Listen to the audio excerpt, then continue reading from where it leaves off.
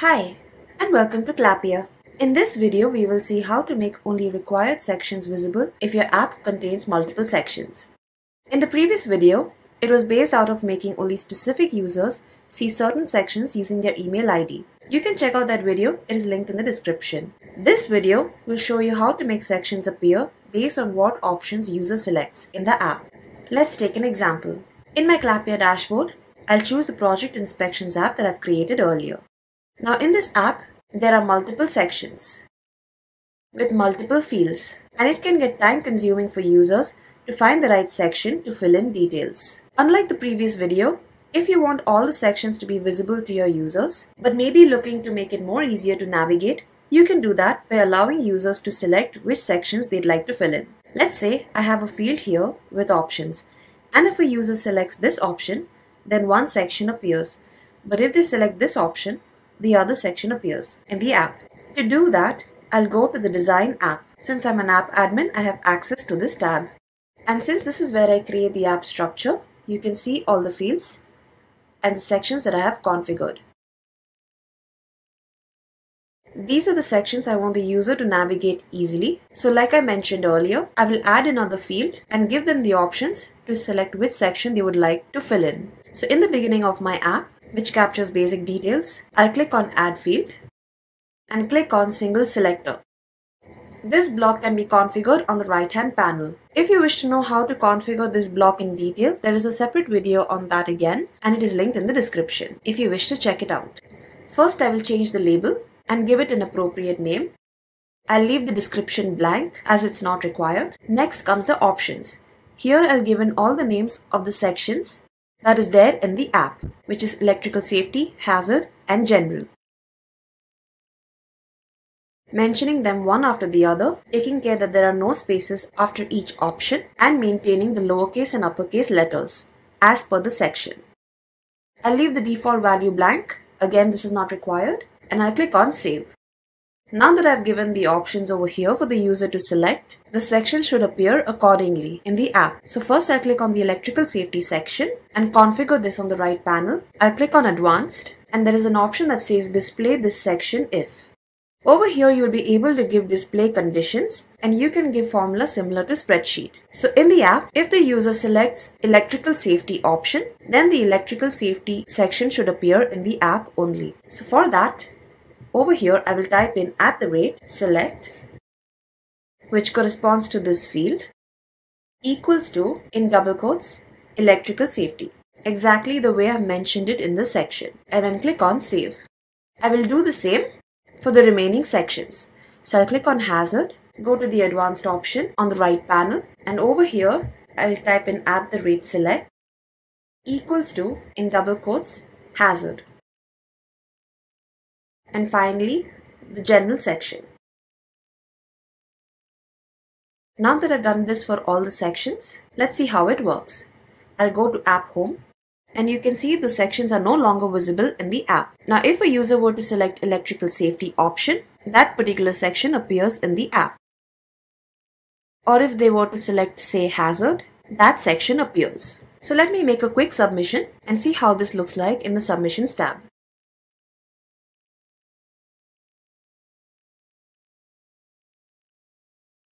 I filled in some details, selecting only the electrical safety option, and I'll click on Submit. You can view all the submissions under the Submissions tab.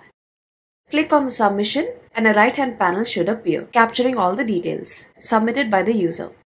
All the details under the electrical safety section is captured over here. If a user needs to make any changes post-submission, they will be able to do so. They can simply select an option, let's say hazard, make the appropriate changes, click on Save, and the details will be captured. Details captured in the electrical safety section will no longer be visible, as this is a single selector block. If you do not want your users to make any changes post-submission, then you can configure it appropriately. In the Design app, click on the single selector block that you've configured. On the right panel, go to Advanced, and here you have the option that says Allow value to be changed after initial submission. Disable this option so that users will no longer be able to make any changes after submitting. Click on Save. Now let's check that out. I'll go to the Submissions tab And you can see the option is now grayed out, but they can still make changes within the section.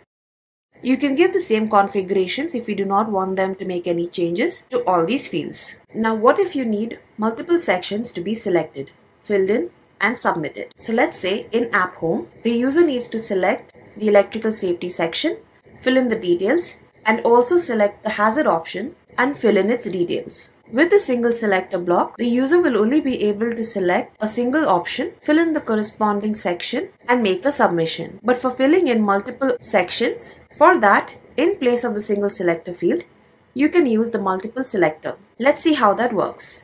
I'll go back to Design app, click on the single selector block. On the right panel, there is an option that says block type. You can change the single selector either into a multiple selector or a drop down.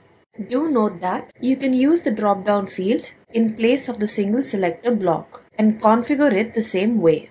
Now if I select multiple selector, click on update, this has now changed into a multiple selector block. This is only applicable if you want to switch the single selector block that you might have configured in your app into a multiple selector block or a drop-down. Or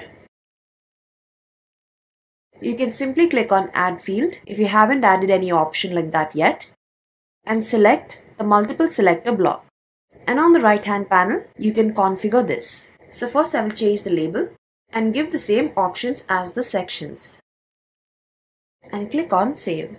With the multiple selector block, you also get the option of having Not Applicable. If you wish to remove this, you can go to the Advanced section and disable the Show Not Applicable option.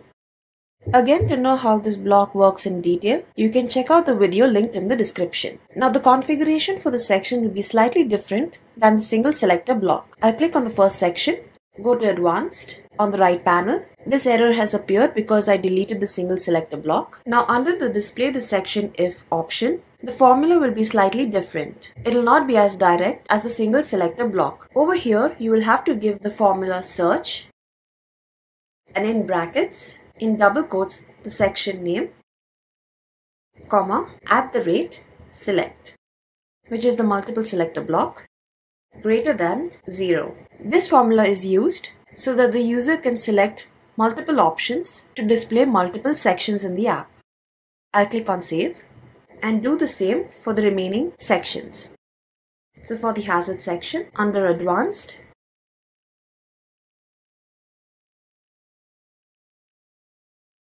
and finally for the general section. Now that I've configured it for all the sections, let's check it out in App Home. Again, you can see that the sections are not visible in the app. If I select the general section, it appears. I can also select another section. With this, the user can now fill in the details for multiple sections and submit. So let me make a quick submission. I'm just filling in some random details and speeding this up quickly. I'll go to the Submissions tab to view that submission. I'll click on the submission that I've just made. It has captured the details of both the sections. The same functionality will also work in the mobile app. All the user has to do is download the Clappia app either from Play Store or App Store, and if the app is assigned to them, they will be able to log in, access the app and use it just as you've configured it. So let's have a quick look. Over here, you can see the mobile screen with the Clappia app downloaded on it. I'll click on the Project Inspections app. You can see the app is live and ready to use. Even over here, the sections are not visible. If I select the general option, the section appears. If I select the hazard as well, the corresponding section appears. If you have any queries on how to use the single selector, the multiple selector, or even the drop-down block, to display sections in your app for your users or any other feature in Clappia, you can always request support by clicking on the button over here, or you can email us directly to support@clappia.com and we'll be happy to assist you. Thank you.